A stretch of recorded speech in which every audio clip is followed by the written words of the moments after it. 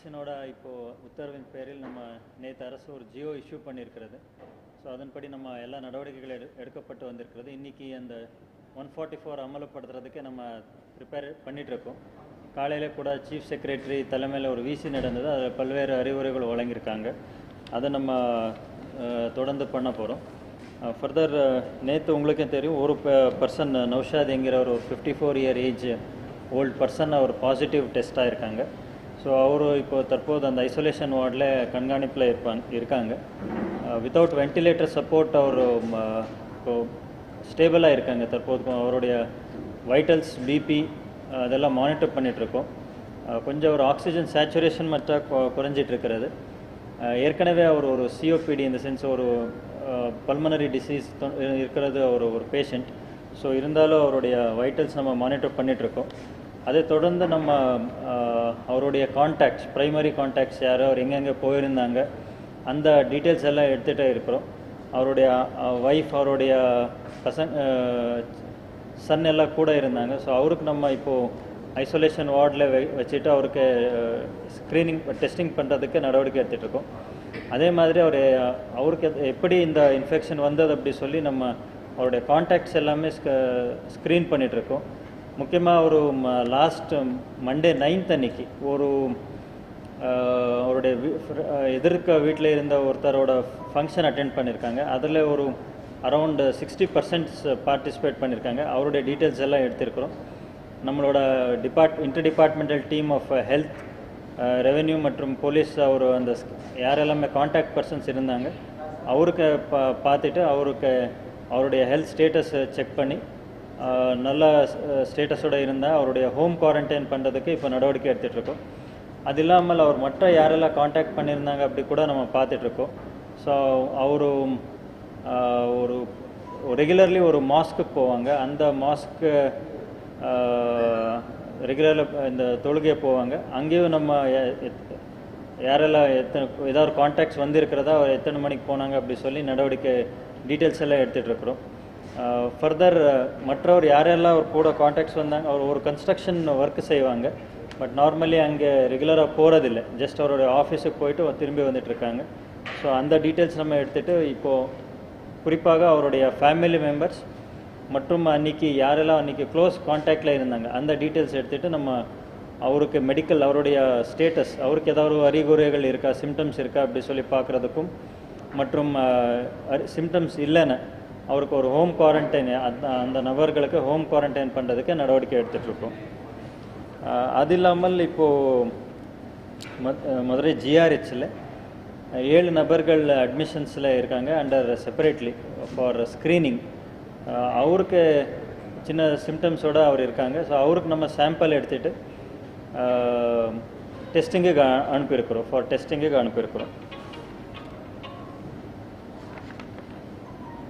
அது இல்லாமல் நம்ம ஹோம் குவாரண்டைன் இல்லாமல் அந்த நம்மளோட ஐசோலேஷன் குவாரண்டைன், தனியாக டெடிக்கேட்டட் குவாரண்டைன் ஃபெசிலிட்டி யாருக்கு கொஞ்சம் அட் ரிஸ்க் இருப்பாங்க அவருக்கு நம்ம ஏற்கனவே ஒரு இடத்துல 5 பேர் தொடர்ந்து நம்ம கண்காணிப்பில் இருப்பாங்க. அது இல்லாமல் இன்னொரு இடத்துல ஒரு 10 பேர் நம்ம தொடர்ந்து கண்காணிப்பில் இருப்பாங்க. செப்பரேட் ஐசோலேஷனில் அவர் கரண்ட்லி மானிட்டர் பண்ணிகிட்ருக்கோம். ஸோ இது இல்லாமல் நம்ம இந்த 144 அமலுப்படுத்த உள்ள நாள் என்னென்ன நடவடிக்கை எடுக்கணும் அப்படி சொல்லி நம்ம போலீஸோட மீட்டிங் நடத்தப்பட்டு எல்லா முன்னெச்சரிக்கை நடவடிக்கைகள், பேசிக் எசென்ஷியல் சர்வீசஸ் எதுவுமே பாதிப்பு இல்லாமல் செய்கிறதுக்கு நடவடிக்கை எடுத்துகிட்ருக்கோம்.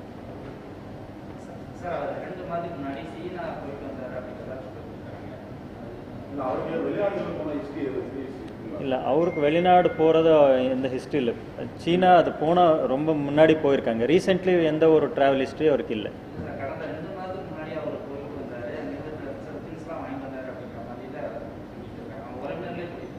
இல்லை, அவருடைய பசங்க, அவருடைய சன்னு தொடர்ந்து கூட இருக்காங்க.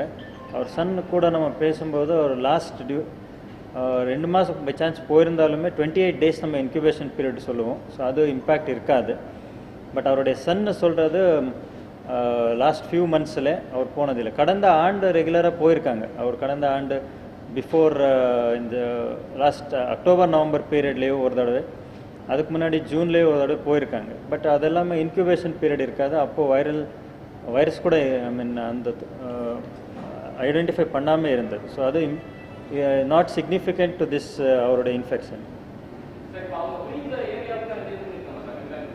இப்போ அது நம்ம அவர் குடியிருந்த ஏரியா இன்னைக்கு ஃபுல்லாக சானிடேஷன் கார்பரேஷன் மூலமாக கம்ப்ளீட்லி சானிடேஷன் பண்ணிகிட்ருக்கோம். இந்த சென்ஸ் கிளீனிங், பப்ளிக் சர்ஃபேசஸ் எங்கே இருந்தது அதெல்லாமே லைசால் மற்றும் ஹைப்போக்ளோரைட் சொல்யூஷனுடன் கிளீனிங் பண்ணிகிட்ருக்கோம். அவர் போன எல்லா இடங்கள் அது மாஸ்க் ஆல்சோ நம்ம இப்போ கிளீனிங் எடுத்திருக்கிறோம். தொடர்ந்து பப்ளிக் சர்ஃபேசஸ் எல்லாம் கிளீனிங் பண்ணுறதுக்கு எடுத்திருக்கிறோம். இல்லை 60 பேர் அவருடைய தொடர்பில் இருந்தது, அவருடைய ஃபேமிலி மெம்பர்ஸ் தவிர. அது முக்கியமாக அந்த கல்யாண வீட்டு ஃபங்க்ஷனில் அட்டென்ட் பண்ணவர், ப்ளஸ் அந்த மாஸ்கில் அவருக்கு ரெகுலர்லி ஒரு அட்மினிஸ்ட்ரேட்டிவ் பர்பஸுக்கு போவாங்க, அவருடைய இன்ட்ராக்ஷனில் இருந்தவர். ஸோ அவருக்கு நம்ம இப்போ ஐசோலேட் பண்ணி அவருடைய ஹெல்த் ஸ்டேட்டஸ் நம்ம செக் பண்ணிகிட்ருக்கோம். ஃபஸ்ட்டு அவருடைய ஹெல்த் ஸ்டேட்டஸ் யாருக்காரும் ஏதாவது ஒரு சிம்டம்ஸ் இருக்கிறதா அப்படி சொல்லி செக் பண்ணிகிட்ருக்கோம். அந்த ஹெல்த் ஸ்டேட்டஸ் எதுவுமே இல்லை, ப்ளஸ் ஏதாவது கோமார்பிட் ஏதாவது ரிஸ்க் ஃபேக்டர்ஸ் எதுவுமே இல்லை, நல்ல ஆரோக்கியமாக இருக்காங்கன்னா அவருக்கு ஹோம் குவாரண்டைன் நம்ம அவருடைய வீட்டு கம்ப்ளீட்லி ஹோம் குவாரண்டைனுக்கு இன்ஸ்ட்ரக்ஷன்ஸ் கொடுத்துட்டு மானிட்டர் பண்ணுறதுக்கும் இப்போது டீம்ஸ் போட்டிருக்கிறோம். Inter departmental team consisting of நம்ம ரெவென்யூ, கார்பரேஷன் அஃபீஷியல்ஸ் மற்றும் போலீஸ் எல்லாருமே அவருடைய என்டையர் யாரெல்லாம் கான்டாக்டில் இருந்தாங்க அவர் தொடர்ந்து அனைத்து வீடுகள் ஹோம் குவாரண்டைனில் நம்ம என்ஃபோர்ஸ் பண்ண போகிறோம்.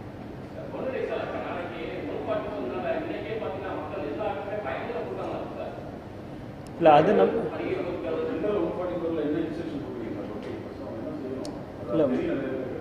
இல்லை சரி, அந்த 144 அரசனோட ஆணையில் கிளியர் இன்ஸ்ட்ரக்ஷன்ஸ் என்னென்ன டீட்டெயில் இருக்குது. அதில் முக்கியமாக 5 பேர் ஒரே இடத்துல கூடக்கூடாது. Further inter district transport, public transport, even private vehicle transport, both inter district and inter state எல்லாமே நிறுத்த போகிறோம். எல்லா செக் போஸ்ட்லேயும் நம்ம கண்காணிக்க போகிறோம். அங்கே செக் போஸ்ட்லேயும் எசென்ஷியல் சர்வீசஸ் மட்டும், essential சர்வீஸ்னால் like health staff, medical personal, monitor பண்ணக்கூடிய நம்ம கன்சர்வன்சி ஸ்டாஃப், நம்ம லோக்கல் பாடி ஸ்டாஃப். ஸோ இவர் தவிர எல்லாருக்குமே நம்ம ஸ்க்ரீன் பண்ணி தான் டிரான்ஸ்போர்ட் பர்மிட் பண்ண போகிறோம். உங்களுக்கே தெரியும், எக்ஸப்ட் எசென்ஷியல் சர்வீசஸ் அண்ட் சில கவர்மெண்ட்லேயே அந்த எக்ஸம்ஷன்ஸ் கொடுத்துருக்காங்க. பல்வேறு எக்ஸம்ஷன்ஸ் தேவை, எசென்ஷியல் அப்படி சொல்கிறது. அதை தவிர எதுவுமே செய்யறதுக்கு தடை இருக்கிறது.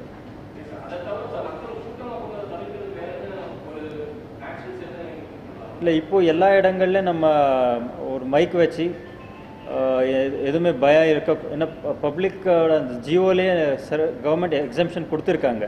பேசிக் லைக் ஒரு மெடிக்கல் ஃபார்மசி ಅಥವಾ ஏதாவது ஒரு காய்கறி மீன் ஸ்டால், அதெல்லாமே வித் ரெஸ்ட்ரிக்ஷன்ஸ். இந்த சென்ஸ் 1 மீட்டர் இடைவெளியில் சோஷியல் டிஸ்டன்ஸ் மெயின்டைன் பண்ணி பயன்படுத்தலாம் அப்படி சொல்லி அரசினோட ஆணையில் இருக்கிறது. ஸோ அந்த தடை உத்தரவு நம்ம அமல் பண்ண போகிறோம். ஃபர்தர் அனைத்து டிரான்ஸ்போர்ட், பப்ளிக் டிரான்ஸ்போர்ட்ஸ் எல்லாமே நிறுத்த போகிறோம். இல்லை இப்போ நம்ம ஒரு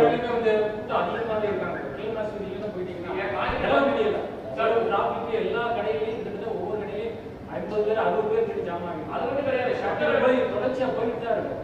ஷட்டர் மாதிரி 5 பேர் கூடுனாலே அப்ப அது பரவதான் செய்யும். ஷட்டரை டவுன் பண்ணி கிரௌட இது பண்றாங்க, அந்த அளவுக்கு கிரௌடா இருக்கு சார். நான் சுத்தமா லாபம் பண்ணா செய்யுங்க சார். வெஜிடபிள்ஸ் 50% இன்க்ரீஸ் ஆயிருக்கு. இதை வச்சு நம்ம வந்து நேரடியா இருக்கக்கூடிய விவசாயிகள் இருக்கக்கூடிய வீட்டுக்குள்ள உழவு சந்தையில 20 ரூபாய் காய்கறி வெண்டைக்காய் அப்படின்னா நீங்க 50 ரூபாய் கிலோ தாங்க. நானே வாங்கிட்டேன், வழியே இல்லை.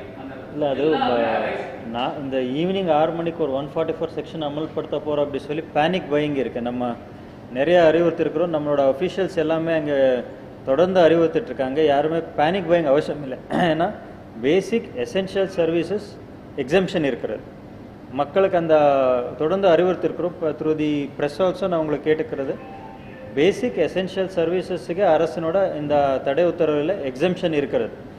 அதனால் யாருமே பேனிக் பையிங் இந்த சென்ஸ் ஒரு 5 நாள் எதுவுமே கிடைக்காது அப்படி சொல்லி ஒரு பயத்தில் பேனிக் பையிங்கோ இல்லை கூடுதல் ஹோர்டிங் இந்த சென்ஸ் எக்ஸஸாக வாங்குறது அவசியம் இல்லை.